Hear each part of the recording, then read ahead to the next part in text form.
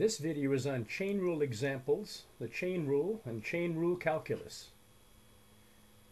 If you see in a given problem a function under a radical sign,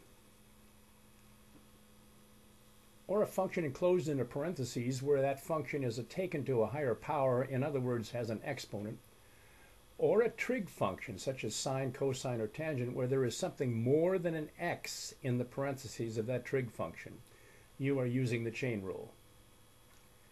To get to my menu, you have to press second alpha on the titanium to enter letters in the home screen, and then you enter the letters I, N, D, E, X. Press alpha again and enter the 8 and the closed parentheses. Press enter and you're into my menu. You choose chain rule by scrolling down to it or pressing the number before it, in this case the number 5.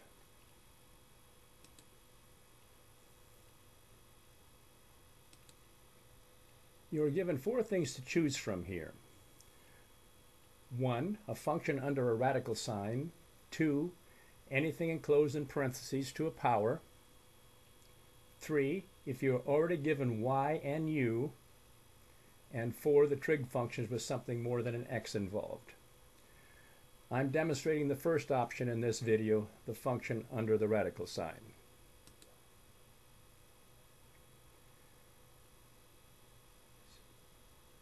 You enter your radical function, press alpha first,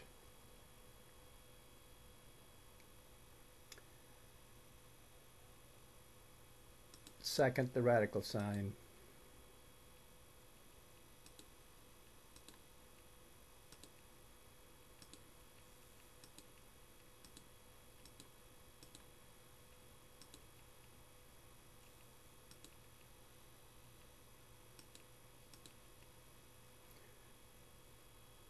Now, if you enter a radical function like I'm doing here, and you will be told that you must change the radical to an exponent function and bring you back to the entry line to do it.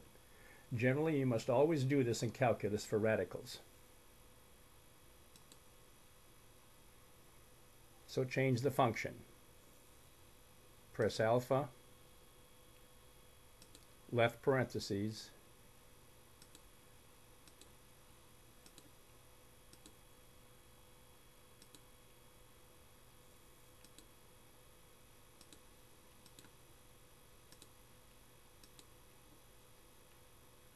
to an exponent. Since it's 1/2, radical sign has an exponent of 1/2. A cube root sign has a radical of, an exponent of 1/3.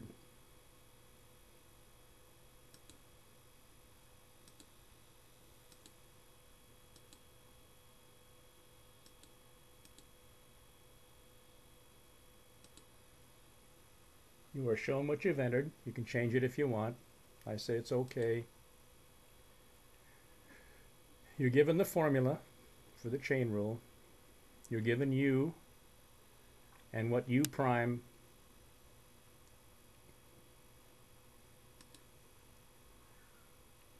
you're given g of x and the g prime of x. You put the formula together and you substitute 3x squared plus 3x for u, and there's your answer. Pretty neat, huh? EveryStepCalculus.com. Enjoy my programs and pass calculus.